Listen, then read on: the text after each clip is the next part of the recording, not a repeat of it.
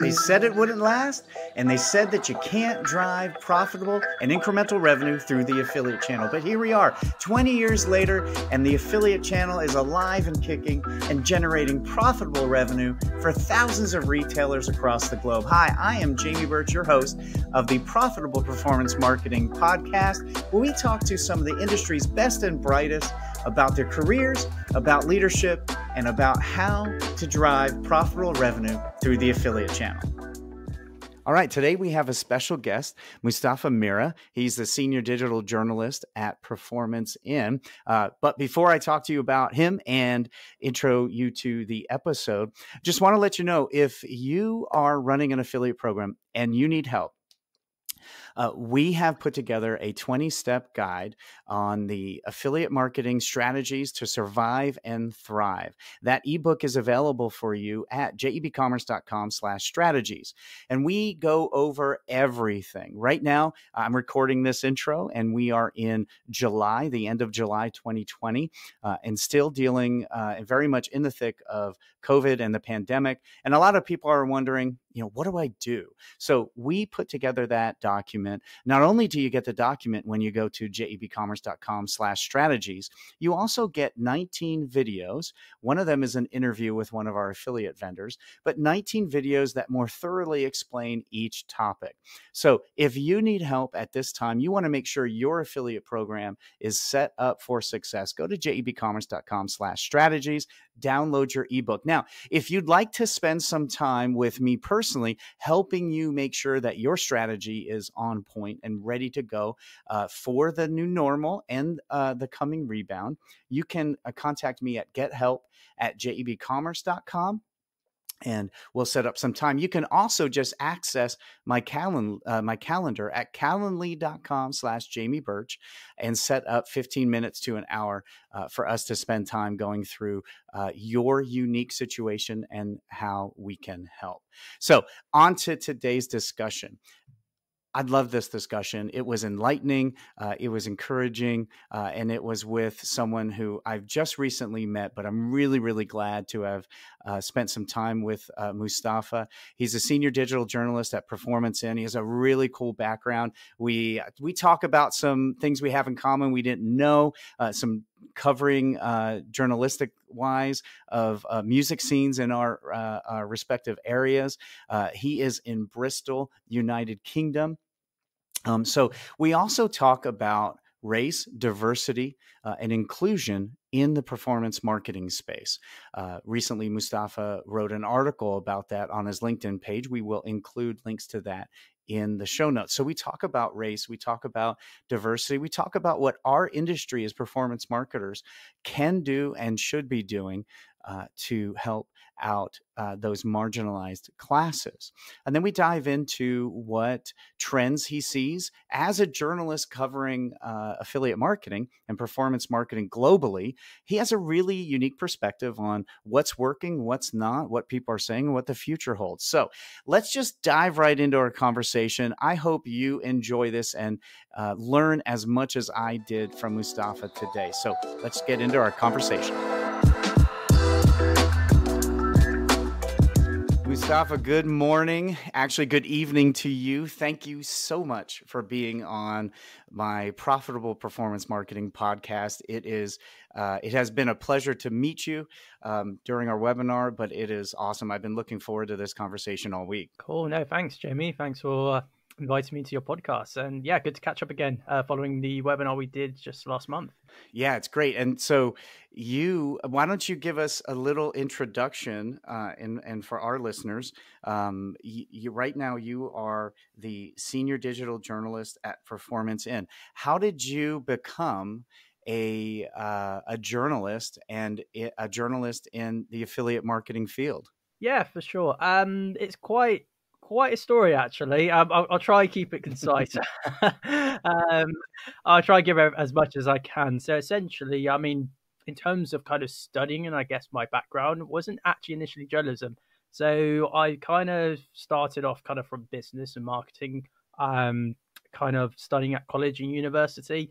So so kind of studied those and then ended up kind of graduating as you do, you graduate, you get your sort of diploma or your degree in this case, and you Hmm. sort of kind of go out into the field of into work, thinking you're going to get your sort of dream job, and you've got your degree, you're raring to go, that kind of thing. So this was kind of around, say, between 2009, 2012, university, got all your educations ready, and then sort of going out to the real world, hoping to get my dream job. Fortunately, that didn't quite go to plan, I guess. We were sort of going through particularly in the UK at the time, was kind of our post recession. 2008 was kind of our main. We had a recession, so in terms of our economic climate, it was pretty bad then. But sort of things kind of peaked, I guess, or kind of started to perk up again around 2012. So this is when I graduated. So in terms of finding work, particularly in the field of sort of business and marketing, was particularly challenging, I would say. So despite with my degree and vice versa, and I think I lost count on how many job interviews I had. It was quite quite a list. But eventually it kind of I guess didn't work out. So I had a lot of kind of free time on my hands. I was just kind of working any old job at the time, and this is kind of around 2013. And because I had so much free time in my hands, I ended up kind of, I guess it was kind of a way of writing my frustrations. So I ended up just kind of writing on a pen, classic, pen and pad, even just like using Word doc on a laptop, and just kind of writing words, I guess, in the sense that kind of just writing what's been happening in terms of what I was going through, what was kind of around me, and sort of today's climate at the time. And I was like, oh, actually, I quite like expressing myself, in a writing format. So I was kind of sort of, what, have a look around for some blogs, kind of what is blogging. And I've noticed that, people, there was a blog, there's such a concept called blogging, and people write blogs or have their own websites, that kind of thing. And I thought, this is quite interesting, this is really good. And then I sort of just did a bit of research, and I thought, this is going to be a whole kind of new degree. I've got to start studying again, that kind of thing. So, but no, I was enjoying it. So I had a lot of free time in my hands. So that was kind of what I spent my time doing. But then in terms of music, so this is where music gets involved. It's a bit interesting here. so, Awesome. so in terms of music, so I live in Bristol, which is in England in the United Kingdom, and Bristol is very known for its music scene, particular genres kind of around sort of trip hop, sort of indie, bit of grunge, kind of drum and bass, and a bit of hip hop as well. So it's quite a merge of genres, particularly when I was growing up. So Bristol has a very kind of diverse music scene, and kind of because I was back home in Bristol. When I studied at university, I studied in the Midlands. So when I returned back home to Bristol, I sort of just kind of popped around some gigs. I was an active listener of music, but I wasn't really much of a gig goer at the time. So I went to a few local gigs, and I thought, oh, this is really great, quite refreshing to see live music. And then I guess I kind of started writing about how I felt about these live gigs. I remember I can't remember the band, but I guess I went to a couple of local venues just nearby me, and and I think one of them was a jazz band. And then I was like, "This is great! I've got to write about this." And then I just wrote about it, I guess. And then I was like, "This is great." And then I was like, I'm kind of studying how to kind of blog and write, and then going to gigs. And why not, write about it? So I ended up kind of starting a personal blog. I started writing about my gig journeys, I guess. Right on. Which is good, yeah. So I mean, it was all just kind of personal. It wasn't like I didn't think of anything to it at the time. And so I was go to these gigs and started writing about them as I go afterwards. And I was like, maybe I should start a music blog. And then that's what I kind of did. So I kind of started a music blog in Bristol, and kind of just spent my time on that whilst I was kind of just carrying on with day-to-day life. And then as I was doing that, a few sort of local artists kind of nearby started to notice. They were like, "Oh, I noticed you just wrote about my band. Come and check out our stuff. This is what we've got. It'd be great to you to write a review of my music." And I was like, "Well, this is." I was like, "Well, this is interesting." I mean, I was just like, "Yeah, I really just wrote about you from my personal experience, but I didn't realize you wanted, to kind of pass on your stuff." And so that was like, I guess, a catalyst. And then I ended up actually kind of formulated. So this is where I kind of did a bit more research. I was like, okay, so what are magazines and kind of publications look like, and music blogs and vice versa. And I surprised there was quite a few around Bristol at the time. So there was quite a few local ones, and then I kind of looked at what example ones are out there, and I was like, maybe I should start this. But do I need to kind of learn how to do all this? And then so I kind of just did all that really. A lot of it was self-taught. I would say I didn't actually go back to like university again and kind of study, Yeah, it's you said that a number of times. Were you like, was there a feeling of, I don't have the education for this, how could I do this, that you had to overcome? Yeah, I guess so. Yeah, that it had that bit of obstacle, but I was like, I spent already like 3 or so years getting my degree, and I was really just kind of proactively ready to kind of get into work. I thought I'm Yeah. quite a practical person. I learned kind of on the go, so I could sit there and read and study. I could read books all day long, and I much as I love reading. Of course, I love reading. I find it better. I remember my father says this all the time. You actually learn better from actually physically doing things, Mm. which is quite interesting. So I thought rather than go through the whole study process again, I kind of just looked at and great access to like at the time you got YouTube and the internet. Yeah. It's a big wide resource, so that helped me a lot. And I guess I kind of just collated all these kind of ideas and and sort of topics that I was looking at, and then sort of formulated a music blog. And I sort of kind of thought, what, if there's stuff around this, why I'll give it a shot. So that's what I did in Bristol. So I kind of started a music blog.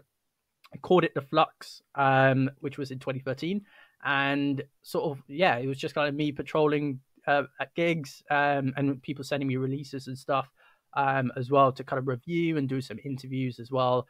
And it kind of just took off. And then next thing you know, I just started to get loads of emails and people sending me stuff, and I was like, this is great. And then I was like, this is a bit overwhelming for just me to do. And then I was like, how do I get more people on board with this?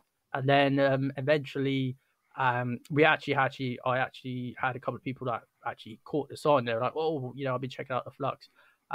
It's really good. I would love to write for you.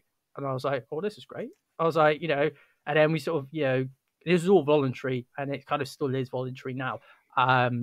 Where we had we got one writer in, and then they started writing for us, and it kind of grew organically from there. And then I could, you could say the rest is history from there. Really, over the last kind of few years, it kind of just expanded and became a little hub platform in Bristol that I kind of managed. And then I had more people involved in a team and some freelancers.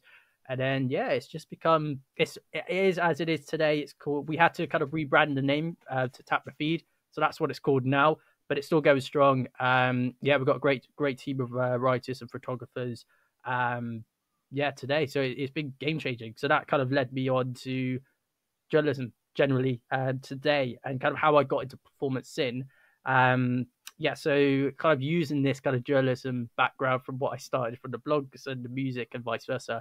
It actually ended up getting me full-time employment in a couple of agencies, which was great. Kind of working in the editorial backdoor team and vice versa. So I got some experience under my belt. And I guess when I stumbled across PerformanceIn, I thought I'd take the chance and opportunity when they were looking for a digital journalist. I thought this was interesting. Going into digital, because I wanted to do more digital stuff, but at the same time I had that kind of journalism element, and then and sort of performance marketing. I mean, I was aware of affiliate marketing to a very limited degree at the time, but in terms of that industry, it was something I was kind of really keen to learn about more. So it ticked all my boxes, and then ended up, I think 2017, I was I joined in as the digital journalist at PerformanceIn. So and then we're here now, still going strong. Awesome. I'm loving it. What was your first article for PerformanceIn? Oh, I actually remember this. It was it was a news story about sort of video. It was to do with video advertising and display. And I remember, it was like the first week I was in, and that was kind of the first news story I did. It was quite funny because when I joined PerformanceIn, it was literally a week before our event, PI Live, which is our 2-day sort of annual conference we host in London. So it was very, very manic, busy time. So when I joined the team, Wow. it was like we had this schedule of interviews with all these, affiliate networks and platforms and companies. I was like, yeah, so no pressure.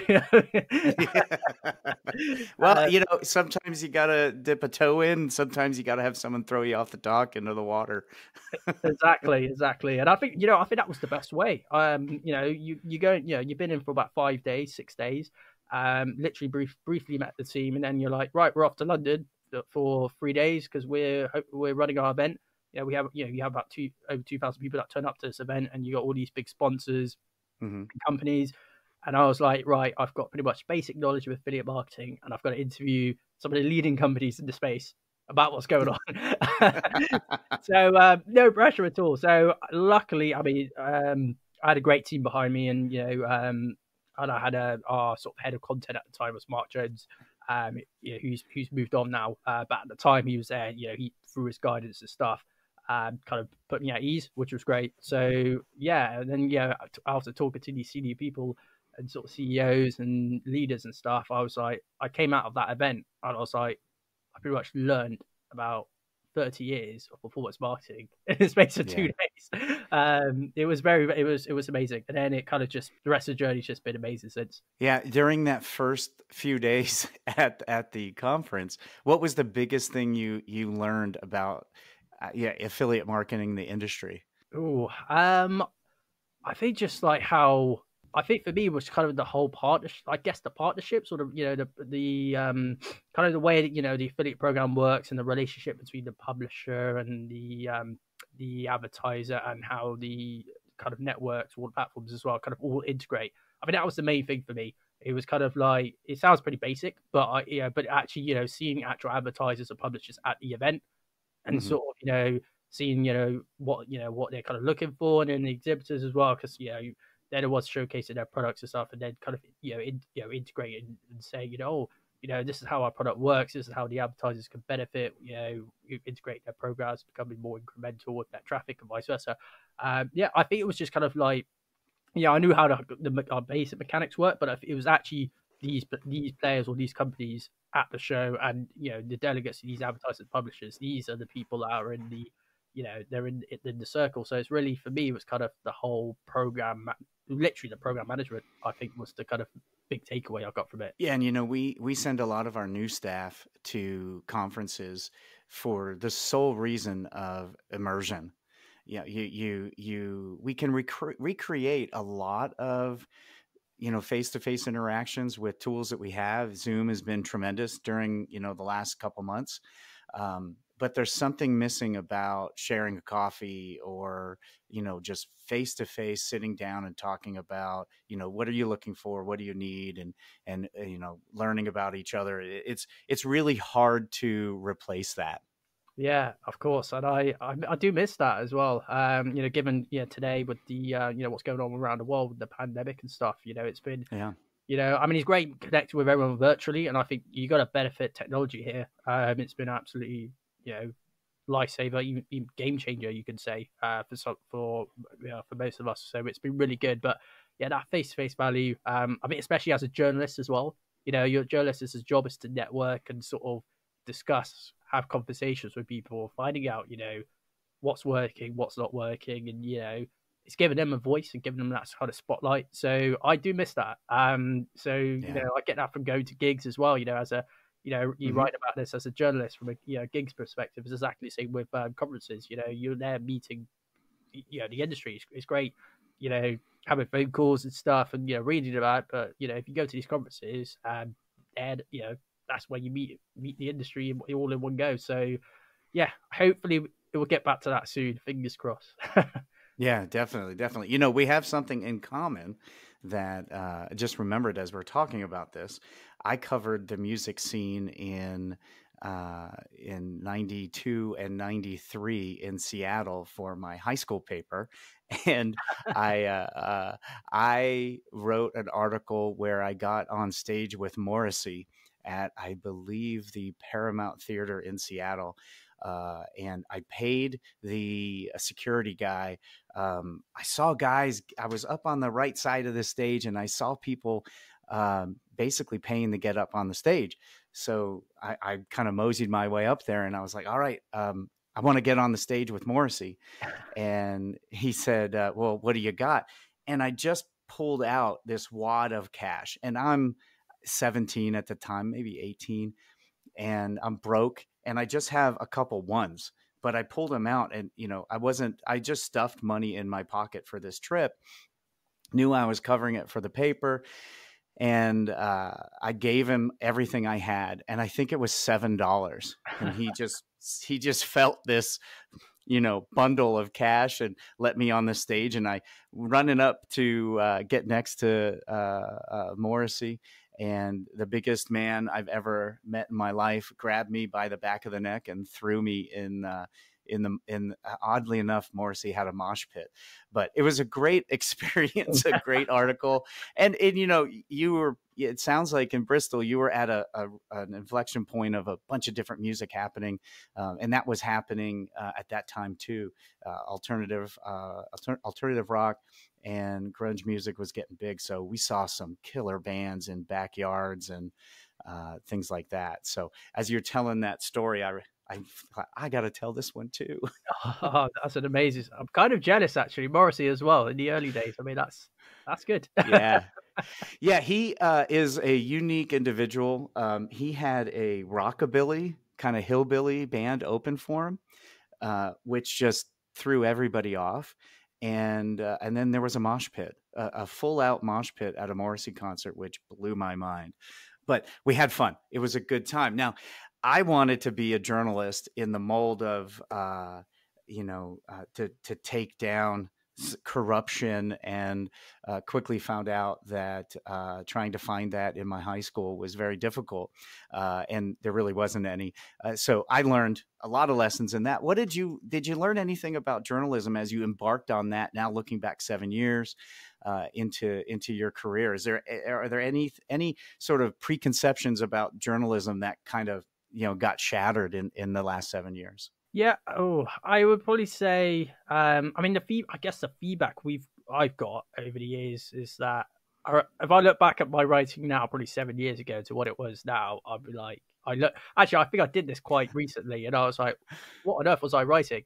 It was like there was no kind of structure. It was all just very just. It was just fluff, I could say. I guess I think the key thing is kind of is that professionalism side of things. Especially if you've self-taught your way through, and I think it's actually getting your language across. I remember growing up. Actually, I think I was a very little kid growing up, and I think out of my family, I was out the siblings. It took me a while to actually pick up the speak properly, which is quite strange. So I had trouble with my words. So it's kind of like a bit ironic to, for someone who was struggling with his, with speaking and writing, say 2 and 3, and now he's writing as a journalist. It's quite crazy. So I think the key things really for me, what stood out massively was kind of, I guess, the professionalism side of things, and also kind of the English language.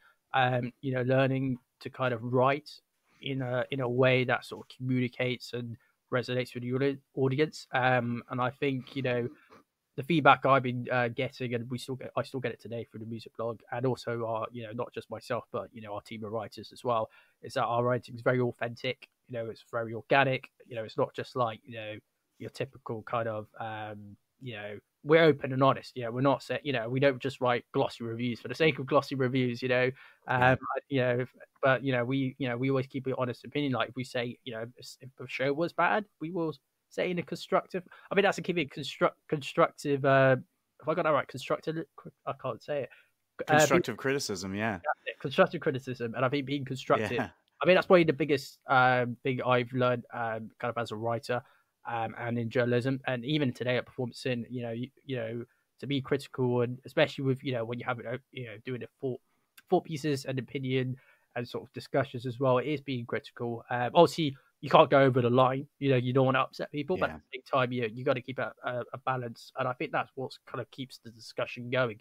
So I would say that's probably been the biggest thing for me, right? Yeah, as well as the kind of getting the language and professionalism right of it, but definitely the constructive criticism for sure. Yeah, and it's so easy in today's day and age of social media, and it's just so easy to go over that line and just trash someone. And I always felt like, as journalists, you know, there needs to be an integrity to the form and the medium, but also, like what you said, like there's a difference between critique and trashing, and that's really cool. Now we continue to have things in common. I also read, as a marketer, I do a ton of writing, and I have since my first job out of college. One of the things I wrote, some things for my sister had a web development company, and yesterday she was going through some boxes and found some material that she had put together for marketing, and in it included something I wrote, and she just sent me a picture of it, and I read the first two lines. It was so embarrassing. It was just like, oh, what was I doing? Fluff, like you said? Yeah. Definitely, definitely fluff. I too had speech issues for probably the first 10 or 12 years of my life. I couldn't say R. And so it is kind of interesting that uh, now a lot of what I'm doing is this podcast, and hopefully I'm hitting that R every time. Um, but that's awesome. One of the things, and you write a lot, not only on PerformanceIn and Tap the Feed, but recently, we've had, it's just been a crazy, very turbulent time since March. So we've had COVID and the pandemic and all the openings and closings and controversy here in the States. We have huge controversy over masks and things like that. But then we also have social unrest here in the States. And recently you wrote an article on LinkedIn titled "Solidarity: What Real Change Can We Do as an Industry to Support Our Communities Right Now?" Is a really good, solid article. Can you tell me and our listeners, like, how are you feeling when you writing that article, and what was the general idea you were trying to get across, and even what is in the article as well? Of course. No, first of all, thank you for the kind words about the article. And I think, yeah, just going back to that point, it's been a very strange, as you mentioned, turbulent few months. It's like the world's gone upside down. You think Hmm. about these, you see it in movies and stuff, and you're like, could that really happen? But then, we're kind of, with this pandemic, no one predicted a pandemic was going to happen, or no one predicted, Yeah, there's going to be civil unrest over, prejudice and, racism and injustice. And yeah, it's just been a crazy, crazy, yeah, just crazy few months. But yeah, I guess, yeah, kind of go back to the article. I guess, particularly what happened in the US. I mean, first and foremost, the fact that, everyone was able to see that online and witness that is just sickening, really. I know yeah, I'm yeah, aware, racial injustice and police brutality has been an ongoing thing for years in the US, and everyone's aware of it. But I think what happened. I think it was towards the end of May, wasn't it, with George Floyd, yeah, really resonated or sent signals, ripples around the world, and I think when I remember watching that, I remember seeing it or reading about it. I watched the video, and I was like, I was physically sick. Yeah, it was yeah, just, I didn't really have any words, and and I think I'm probably one of millions of people that just was just shocked and just like enough is enough. So kind of go back to the article was kind of a couple of weeks have kind of gone by. We've had these protests. We've had loads in the UK. We've had one in Bristol, which we tore down a statue of a slave trader. mm. Yeah, which is was a symbolic moment. Because it's Oh just yeah, yeah, it was crazy. I mean, Bristol. Just a bit of history around Bristol. I mean, Edward Colston was kind of he built the kind of city through. He brought a lot of wealth to the city, which was great. But the way he brought the wealth was kind of through slave trading. mm. So that was kind of how he did it, sort of over the UK and bringing it to Bristol. And that's kind of remade. So we got quite a few monuments kind of named after him. So I guess when we had these protests, when that tear down of a statue, um, it was a very symbolic moment. And Bristol is a very, very diverse and multicultural city. especially as it is today, for sure. And so, yeah, it really resonated, and really sort of impactful. But yeah, as I say, go back to solidarity. The article I wrote was kind of, I remember writing this actually, and I was with my colleague online, and I think it was, I believe was, yeah, first week of June, and I was saying to her, you know, it was a normal working day at PerformanceIn, as you would, and at the moment, this was probably just a week after what was going on with the what happened with in the US and the protests happening, and all these statements coming out from the advertising industry, all these companies coming forward saying, we're going to do more, solidarity as an industry to support Black Lives Matter, support diversity and inclusion, support Black communities, and I that was a key thing that week when I wrote this article. That was always, that was always being talked about. That's what everyone was prioritizing on at the time.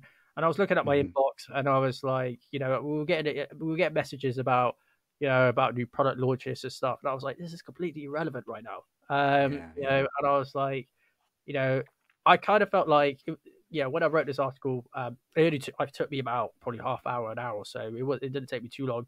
But I was there just a working day, and I just felt like I couldn't do anything else. This had to be done.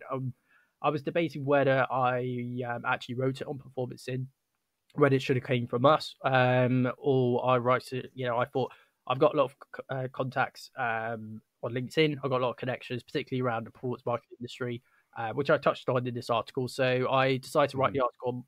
I don't often write LinkedIn articles, so I wrote it, and I guess the idea behind it was, with the industry affiliate performance marketing. I've been in about 3 years now. I wouldn't say I indeed I am I know a lot more about the industry now than I did 3 years ago. But I would never put myself saying I'm a complete expert. I'm always I'm an advocate, and I always ensure that I do my absolute best to learn the best of the industry. Through the technical side, through the relationship side, and I guess through the diversity side. So this is where the article came in. So I was hoping, with the whole idea, I was hoping with the industry, kind of whoever came across and read it, will kind of, I guess it's just me being open and starting to sort of take a bit of action, and sort of, I'm used to having discussions with people. That's my field of work, and this was Yeah. kind of continuing the discussions around sort of what's happened around the world. But the key thing I highlighted was that, as I mentioned, various companies were coming forward in the advertising industry and digital marketing, putting out statements saying this is what we're doing, we're coming together, we're going to, ensure, we do more, put some policies in place, educate ourselves, reflect, just be more proactive. And don't get me wrong, with performance marketing, diversity in this area, there's people in the space, there's companies and individuals that are, behind the scenes are doing fantastic work to kind of push forward change, and also kind of bring the industry together in more real life and important matters. But generally speaking, with the moment, particularly around sort of Black communities and stuff, it's something. I mean, I could be wrong. I mean, this is just my experience. Is I haven't seen much, so that was kind of the messaging Mhm. behind it. Was kind of what are we really doing to kind of support Black communities? What are we really doing to kind of making sure they have their voices heard? There's more inclusion in them, in kind of senior positions and roles, and sort of with the industry. And there wasn't really enough of it. And I guess coming for someone who's a black, I'm a black, Muslim and an African, and a journalist as well, writing about performance marketing from a global Yeah. perspective. It's I it's something I haven't seen. So I was like to say we need to. It's basically a call to say we need to do more, and the way we're going to do it is let's start the conversation. Let's put some ideas forward, and let's be proactive. That was the messaging behind it. But it was, I guess, kind of combining my personal experience, kind of growing up, and I have experienced racism and discrimination. I'll be honest with you here, I have Mhm. grown up, particularly as a kid, sort of grown up over the years. And and I've seen it, with my own eyes, with other people, in broad daylight. So it's kind of, it's a very personal and emotional matter. And I think, Yeah. what happened in, in recent weeks, just kind of elevated that. And I think as an industry, being it's so resilient and robust, and it's very relationship based industry. It's very young as well. I think Hmm. the average age is around 25 in the industry. So you got a lot of young, ambitious people bringing in really great ideas, coming out with some great technologies. I could go on for hours on this. And I think we got all these great things about the industry. And we can do this. I think there's no reason why we can't do more, or we can't, we can do the same when it comes to kind of supporting Black communities and just general diversity. Well, I appreciate you sharing that with me, Mustafa, and it breaks my heart to hear, real stories of, or not real, but stories of people I know that have experienced racism, and as a white 45-year-old with that was blessed with every privilege, the world values. It's so hard for me to understand that. I can empathize to a degree, but I can't understand. And so, uh, what I know to do is like you said, have conversations. And so I appreciate you sharing that with me. Recently, um, I think it was AS Affiliate Summit um, in Europe had an all or attempted to have an all women's lineup. Do you see things like that as part of the more we can do? Should a conference, really focus? I loved what they did. We don't, women are a segment of our population that is marginalized as well. So I was all behind that. I thought it was a fantastic idea. We even had two of our amazing, talented leaders here apply, and I'm blessed with two amazing sisters, and they also applied to speak. So, do you think is for a lot of people that are in power and have that privilege, it's very hard for them to understand, I think, and it's been difficult for me, is what is the more that we can do? Is that kind of along the lines, like, should we have a conference where people of color are all the presenters, to give that opportunity and that inclusion? Do you think that's part of it? I think so. Yes, I think to a degree. So I'll focus on the good points of that. So yeah, referencing Affiliate Summit. I did attend their online event, for sure, and yeah, I'll give credit where it's due. I think when they announced it at the time, they were doing a whole all female speaker lineup for their show. I know it had people. It's very bold an extreme approach. I'll give it that, but it paid off. It worked. I know it had some, it did have some criticism. People say, you're excluding entire, group or segment, that kind of thing. But no, I think that they stuck to their guns, and I think it worked. I tuned into the sessions, and the quality of speakers I think were great. Particularly on the performance Yeah. and affiliate marketing side, there's people I know from companies that I know, and also that I've spoken to on the journalism level, who were presented for the first time. There were a couple of people there who presented for the first time, and I think they all did a fantastic job. And I know in the build up, there's been there was training, support, and all that kind of thing. So everyone was kind of got all the support they need every step of the way. But in the build up, and prior to the show and at the start of the show as well. So I think credit where it's due. I think it's Affiliate Summit Europe did a good job with that. But yeah, I think as I say, that's kind of one way I would say looking at it. I think I think that's kind of one avenue. But I think at the same time, it's like this is kind of where I kind of I might be a bit critical here. It's that's all good and said done, that approach. And I think doing more physical stuff at conferences, even with PI Live, we're sort of I remember last year, we vowed to do a 50-50, male and female kind of representation, across our panelists, for our panel sessions. And I think we did a good job with that. And I think that's something definitely in terms of conferences, there's been huge criticism that if you go you go to a session of panelists, you always see just your usual kind of CEO male representatives, and I think people are Yeah, yeah, very tired and sick of that. And like now, I think it's taken a few discussions and stuff. And I know there's people actively. There's one group I mentioned in the sec that are doing some brilliant stuff at the moment. But in terms of it's getting better. Even with these virtual events that have happened in the last few months, the representation, in terms of who's on the panel, people are speaking generally as one-to-one sessions. It's been great. I think I've seen a lot of great female speakers, not even just female speakers, like as I say, diversity, more sort of inclusion, and more sort of there are black representatives and vice versa. So it's been better, of course. But yeah, I guess my critical point I was going to say was kind of I'll use Affiliate Summit Europe as an example. yeah, So yes, I think the approach they did was great, and the show was really good. Full credit to them, and fantastic speakers. But that was the event. I think it was about a month ago now. And this is where where I raised the mark here. Is kind of I feel like the buzz has just stopped since then. yeah, So it's kind of like, right, it's been a really forward-thinking approach of bringing more female speakers to the spotlight, and they've done it, and it's been great. The feedback's been great. The show executed was well, but it's been 3-4 weeks now, and it's kind of like, what's happened since? So yeah, it's kind of just gone silent. Is it like, oh, that's just a one-off thing? It's done now.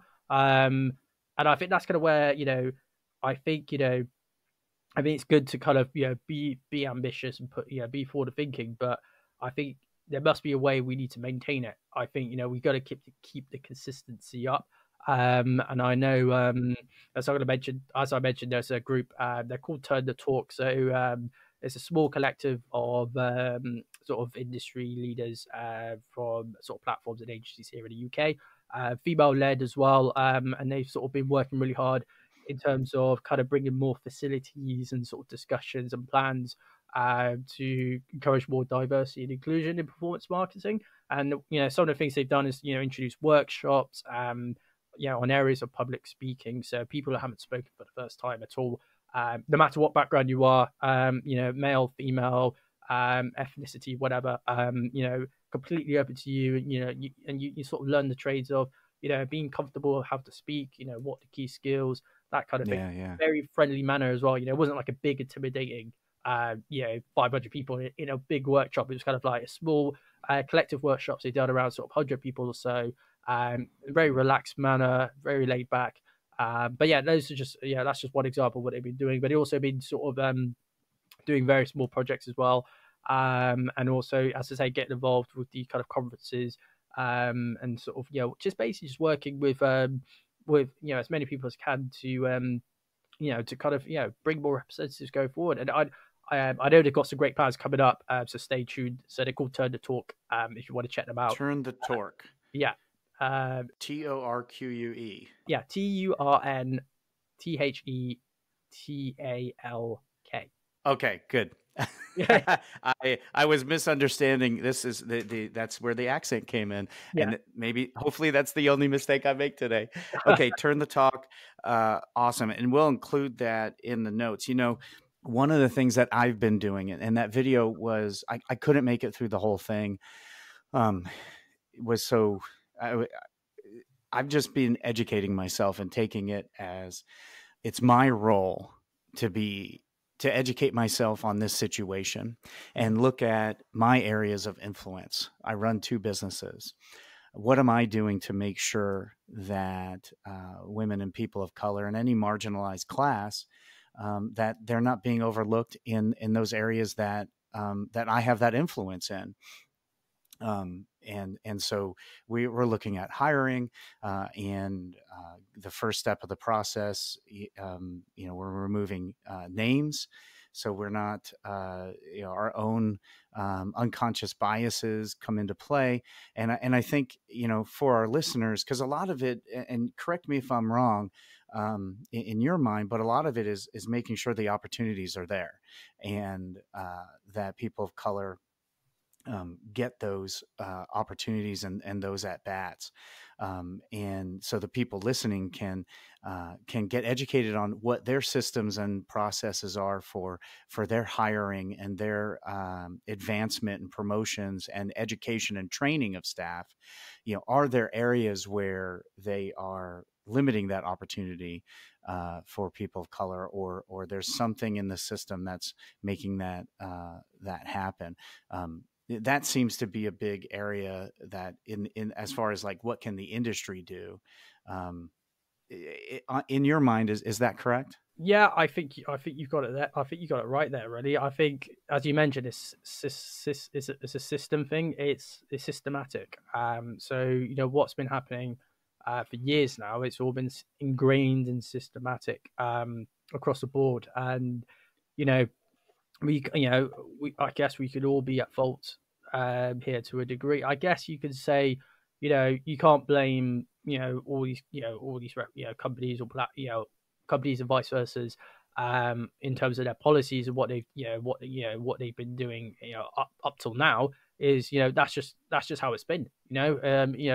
It's rooted through years of kind of repression and vice versa, and it's just been ingrained into society, no matter what industry it is. This is Yeah. it's across all platforms, across the board. So it's like, it's only taken these last few weeks really for people to really kind of wake up and kind of realize, oh right, we need to, ensure we educate ourselves and let's review our processes. Right, what do we have in place?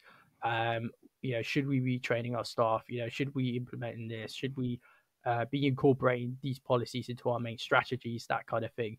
And luckily or not luckily, thankfully, a lot of companies now, I've been looking at sort of agencies, and I think I've been on a couple of websites and stuff, and everyone's very, they've all put official statements out there saying, this is what we're doing, in terms of how we're supporting diversity and inclusion, like through their training, through recruitment, through just their initial policies, and vice versa. I was like, one of my friends currently is looking for work at the moment, and I was just browse around for a couple of jobs around for him to kind of pass over. And I looked at a job application, and I think literally the first paragraph was actually saying, I think it was mentioned, you know, we're doing all we can to support, diversity and inclusion. This is what we're about, and that was the first thing. Not even before straight to the job description, was literally that was their first thing. I was like, it took me away, and I think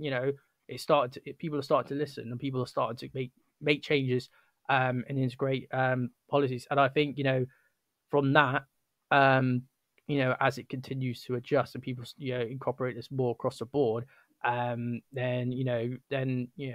eventually people's strategies will prevail, and then people within those companies will will be better representative. And I think new people that will come on board to these companies will be valued, and kind of, I guess, kind of be welcomed in that sense. So yeah, that's kind of how I see it, really. But then there's also the element where you've got, I know there's been like, I think it's like reported on the drum and stuff. Like, you got a lot of, for example, like, brands like Ben and Jerry's, for example, have been absolutely fantastic throughout this period. Yeah. Sort of, the messaging and what they're doing, to support Black communities and stuff, and what they're doing as a brand. They've been strong advocates when it comes to social issues over years, but particularly they've been fantastic. Whereas you've got some companies would kind of just, they'll just put statements out for the sake of it, or just jumping on the bandwagon, and that's not good. If you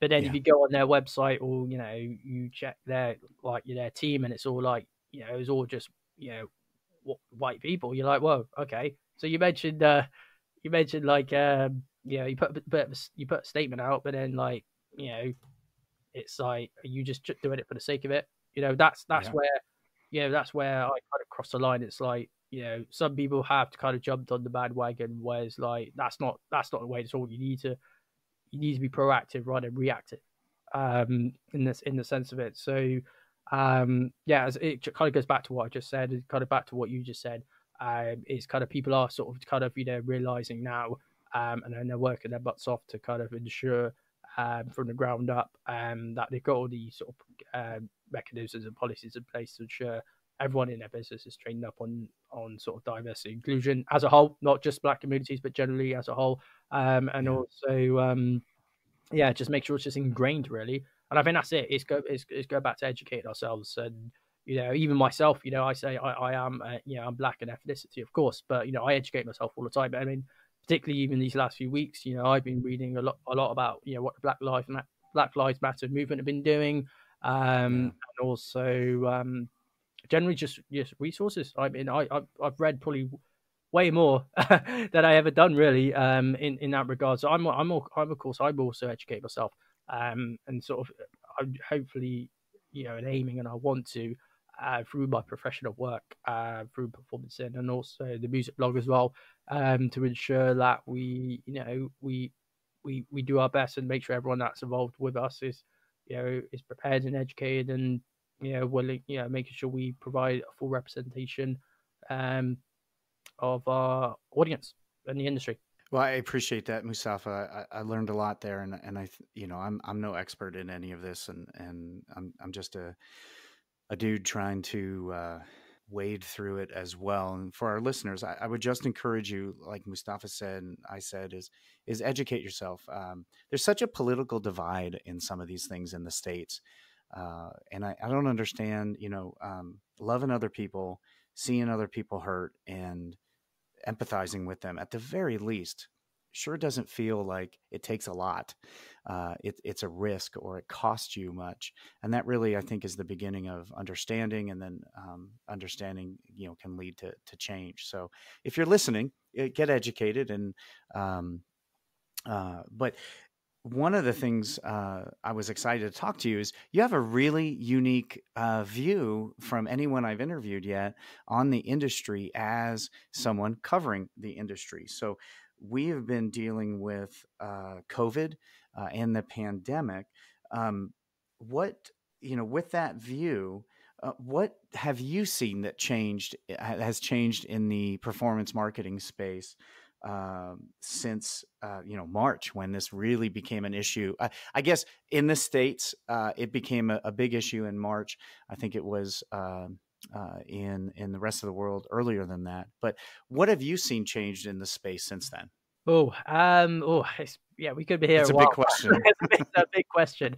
I mean, from the conversations I've had with PerformanceIn, we've done quite a lot of Q&As with people, with various advertisers, publishers, and sort of agencies and platforms as well. So, I mean, I think it got really good representation in terms of what they've been saying and what they've experienced.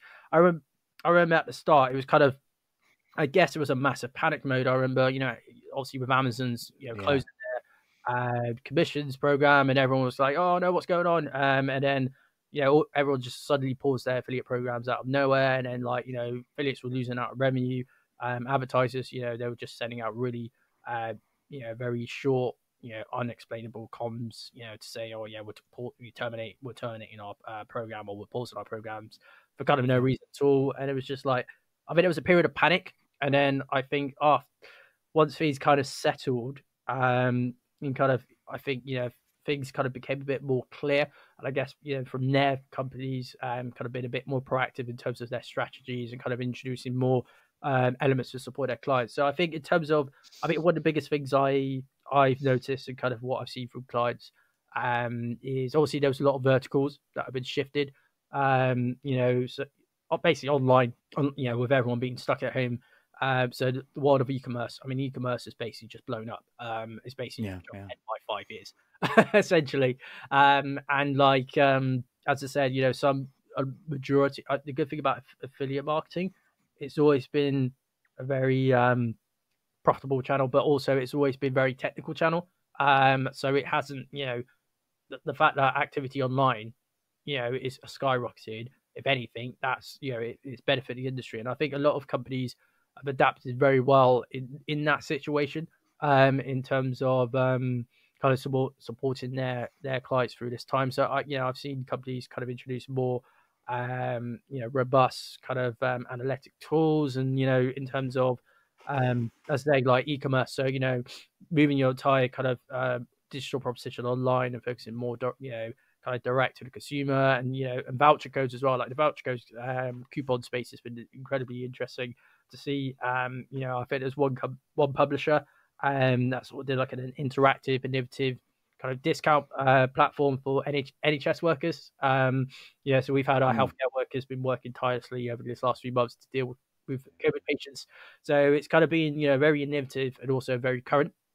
So I think, people have been very innovative in that sense, and I think it's paid off for them. And I think, it's been that shift of, massive shift of online, but also seeing, companies like the A ones, the Rakuten advertisings, the impacts, and you guys as well. Actually, just kind of, with the webinar we did with Partnerize about a month ago, you guys meant, we ran through the different verticals, and then the sort of top five strategies. Kind of focusing more cross-channel device tracking and that those kind of elements. Yeah. Is it's being it's just being proactive rather than sort of just panicking. That we have that there was a moment of panicking, but I think that's kind of settled down now. And I think the good thing about the affiliate marketing industry is very resilient. And it's always been about partnerships and relationships, and I think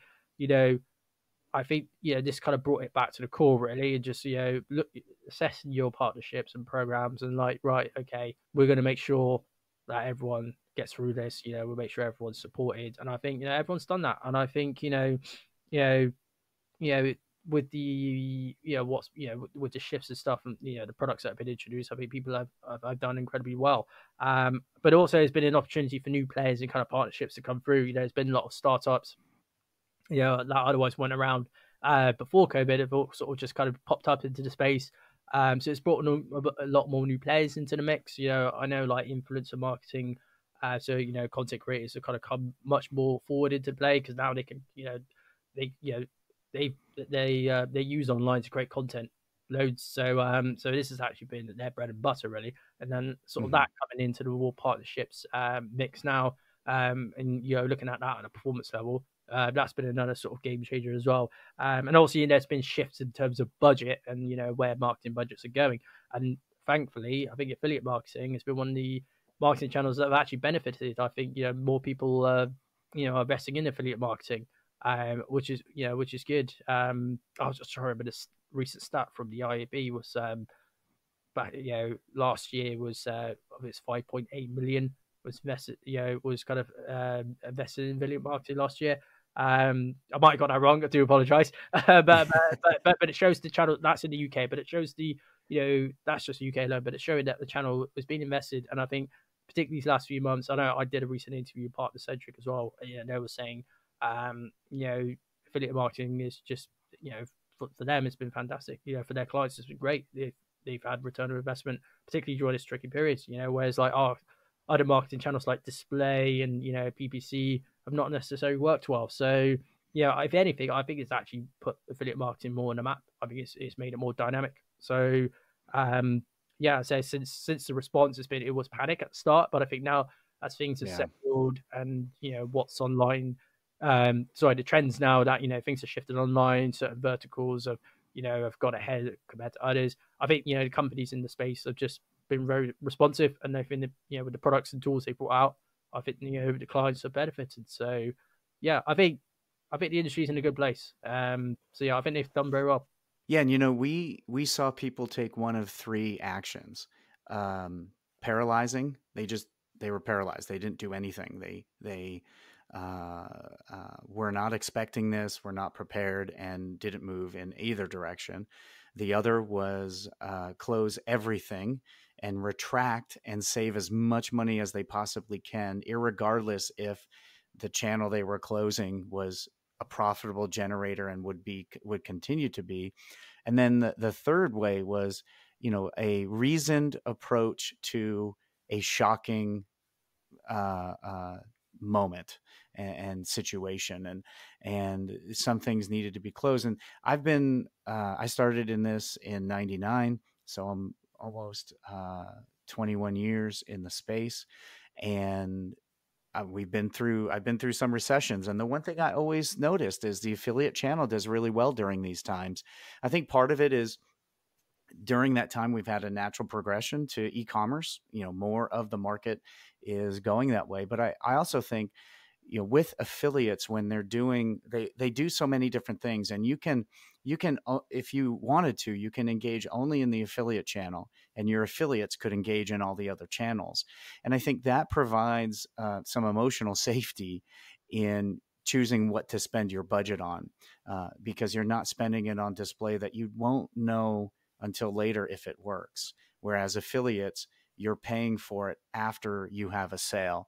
And so I think that's another natural reason why people right now are moving more into the affiliate space, because they can feel more comfortable about where they're spending. And it is a big deal to incur the cost after you incur the benefit.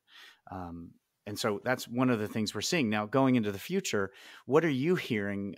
One of the things that we have a lot of travel clients, and they're looking at really at not returning to any sort of pre-COVID levels and activity until June of next year. And so, different industries have different things, but what are you seeing as you're covering this space about what people are saying going forward? I think saying going forward, I think things, well, going back to normality to a degree, or the new normal, as I guess we're calling it here. I think, as I mentioned earlier, I think the massive shift is, I think going forward, I can't predict the next 12 months, but let's say the next 12 months, I think there's going to be a hybrid of, say, online and offline. So it's get to that balance kind of, between online and offline, and in essentially, tailoring your strategies to that. I think, people are going to still be, the moment, some, as we sort of all go outdoors again, and I'll look at retail as an example. Retail stores are now open. Obviously, there are kind of restrictions and distancing measures in place, but there will be people slowly kind of going back, come back to that kind of, in store and purchasing. So it's having that kind of physical element, but then also there's going to be a lot more, as I say, online. People are still going to be shopping online. So e-commerce is, as I say, it's jumped ahead by 5 years. So essentially, I think it's just being proactive. As I mentioned, the industry has always been a relationship-based industry. I think the way I see programs, I think, for example, with affiliate programs, I think they're going to be way more diverse now than they ever were. With the partnerships in place, and just as I say, new partnerships and content creators, and also just technologies in play. I think, going forward, I think, there's much more opportunities now to kind of, enhance your performance strategy in that sense. And then also you've got the, I guess, the analytics and the tool side, with people on their smartphones way more. I mean, that's another thing as well. People constantly on their smartphones. It's kind of having more tracking solutions in place. I think we touched on this in the webinar we did, and also we actually did a panel on this with the networks as well.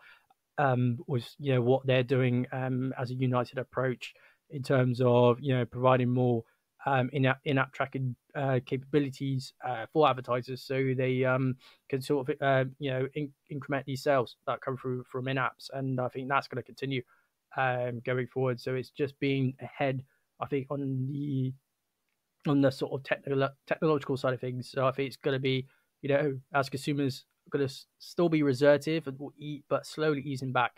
I think it's going to be that transition of having much more diverse partnerships.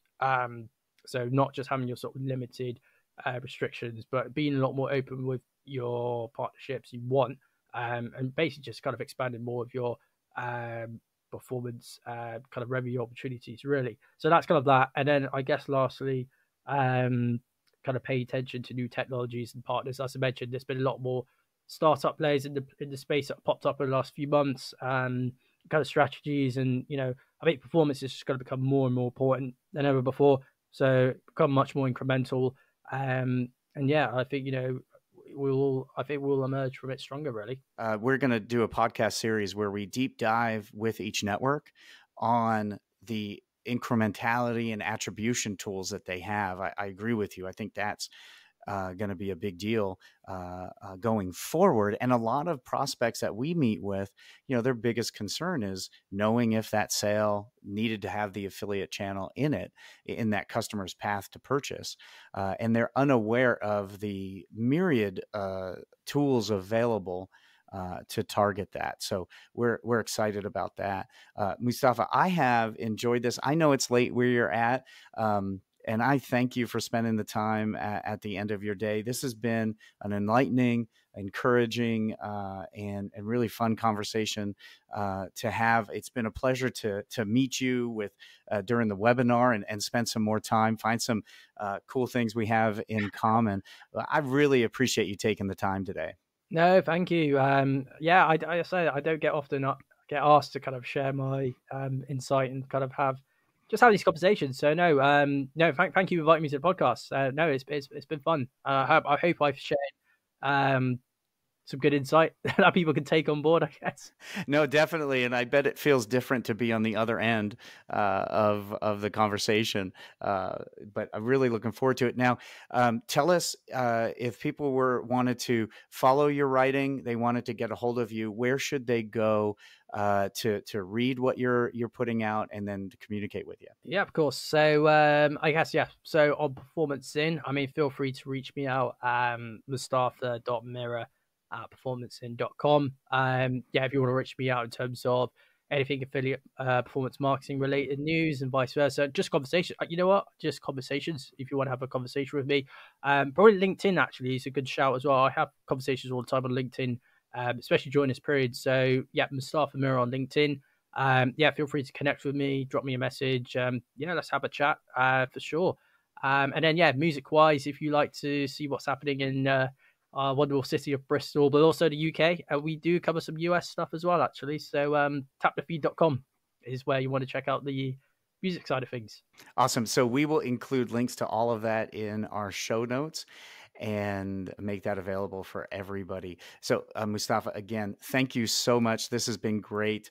I appreciate you taking the time, and hopefully we will be able to meet in person sometime in the near future. Yeah, for sure. No, thank you again, Jamie. Thanks again for inviting me. And yeah, it's been fun. I've really enjoyed it. So it's been a great pleasure.